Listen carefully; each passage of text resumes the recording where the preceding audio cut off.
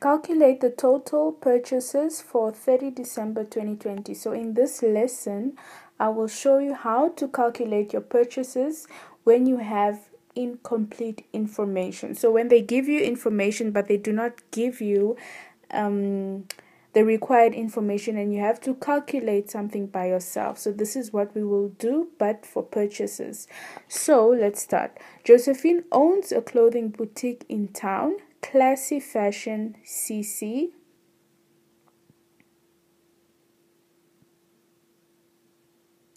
Purchases of inventory are made through your cash and on credit, and Josephine has been out of town and has requested you to report the total purchases for the 30th of December 2020.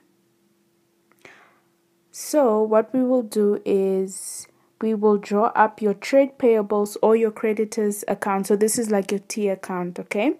So your balance at 30 November 2020 is 12,500. So this is your opening balance. So we will start with your 1st December throughout your 30 December. So that will be your month. So this is for the month of December. So 30 November was the closing balance for November. Then the opening balance for December will be on your 1st of December, 12,500. So this is our opening balance.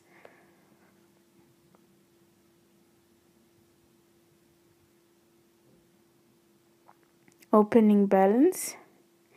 And then balance at 30 December 2020, this is your 13,280. This will be your closing balance. Additional information. So payments to creditors amount to 8,200. So this is money that we paid off to the bank. 8,200. And discount received. So our creditors, our suppliers, they gave us discount off from the payments that we have made, and your cash purchases is $4,900. So then they tell us calculate the total purchases for 30 December 2020.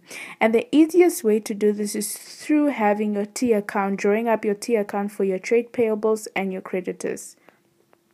So before we start, we need to know that your creditors, so this is a liability account and it will always increase. So the transactions that make us increase our debt or make us have more credit will increase on your credit side, and anything that makes us have less debt, so we are paying off our debts, that will be recorded on your debit side. So this will be very, very important to know.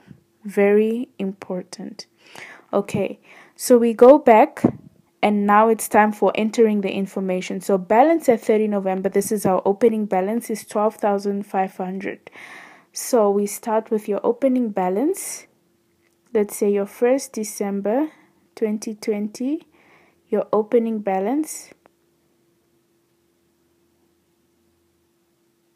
12,500. Your closing balance, 30 December, 13,280. So your 30 December 2020, we have your closing balance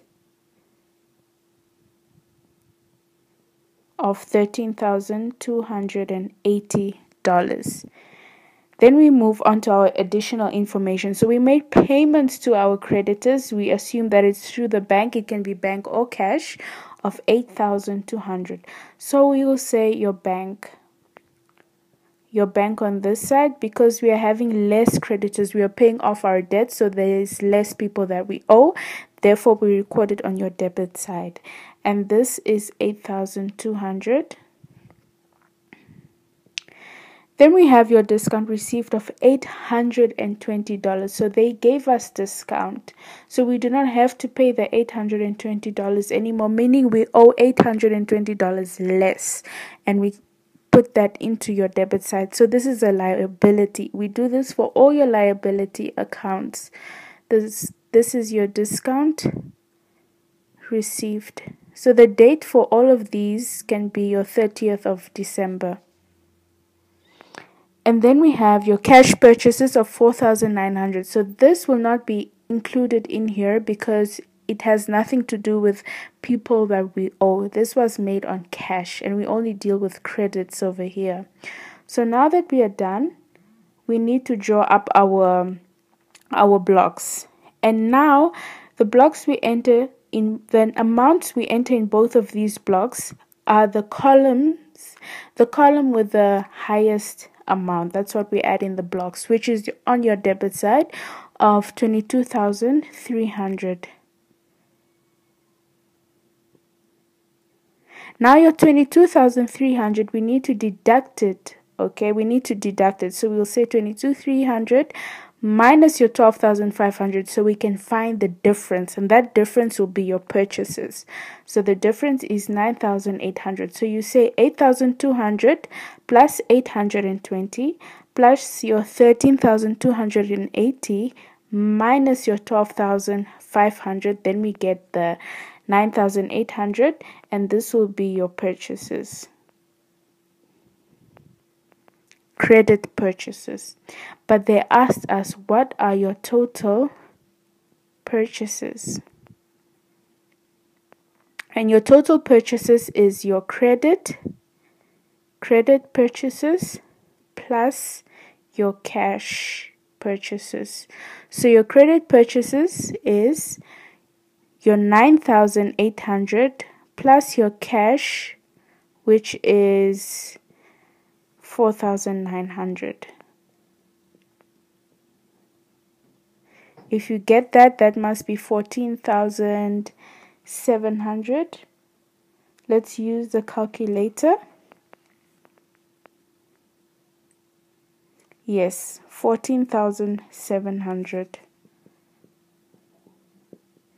And there you have your total purchases. So please subscribe for more videos, and I'll put links below to previous videos. Thank you.